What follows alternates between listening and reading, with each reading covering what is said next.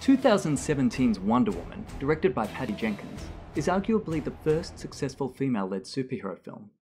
While it has a functional story, decent action, and some passable humour, it's the way it reflects contemporary ideologies that I would argue is the heart of its success. Obviously, it has a strong message of female empowerment, but there's another significant ideological perspective at play in the film's first battle sequence. Humanism is described as a progressive philosophy of life that affirms our ability and responsibility to lead ethical lives, that are motivated by compassion, and it affirms the dignity and value of every human being. A significant way that the film reflects this ideology is through its handling of war and violence.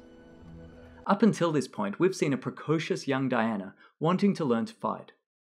She lives a sheltered existence on an island paradise, inhabited entirely by warrior women.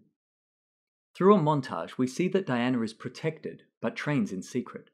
Although the film teaches that war is nothing to hope for, it's clear in these opening scenes that Diana holds a naive longing for the glory of battle. That's why the first battle scene is such an important turning point in the narrative. It's Diana's first exposure to the outside world, and more importantly, the realities of war.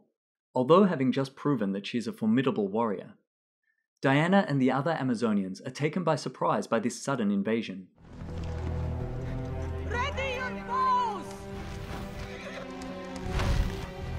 They have guns, right? We get some great shots that display the Amazonians' strength and skill, but almost immediately, the horror of war is driven home to Diana.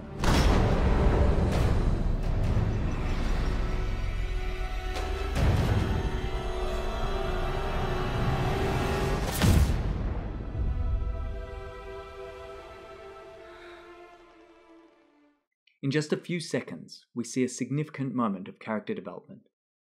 Let's rewind and consider how various codes have been used to convey this. First, a sharp gunshot captures the audience's attention. Through editing, time is protracted, and we see the bullet move through the air in slow motion. This emphasizes the significance of this bullet and allows the audience to witness Diana's confusion as she follows its path. The dramatic orchestral music builds up through sustained strings that rise in pitch and volume, and also loud, bassy percussion. This builds suspense and tension until the bullet makes impact. As the music reaches a crescendo, contrast is created as the sound of the bullet striking the Amazonian warrior is dull and muted.